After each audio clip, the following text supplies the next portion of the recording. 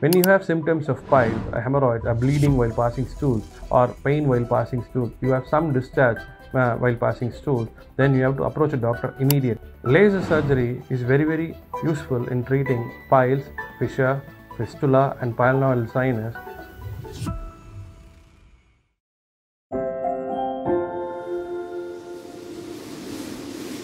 Hello everyone, I am Dr. Durai Ravi, General and Laparoscopic Surgeon, Apollo Spectra Hospital, Chennai. In this video, we are going to talk about lasers in proctology. First, proctology means it is the surgery of the lowest part of your gut, just the large intestine, where you get problems like sinus, fistula, or hemorrhoids, or piles, or a fissure, where you get problems.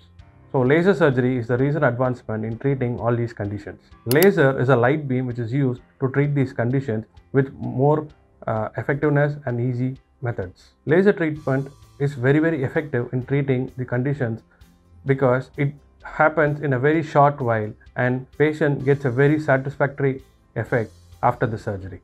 Laser surgery is very useful in treating piles, fissure, fistula, and pilonidal sinus because all these conditions are mainly due to problem of low blood supply or a blockade of blood supply in the lower part of your intestine.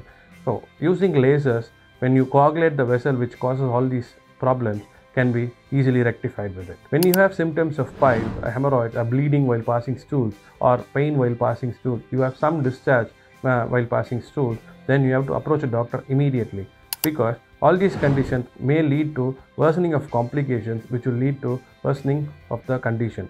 So it's always to approach a doctor when you have the first symptom, and you can always approach Apollo Spectra for this.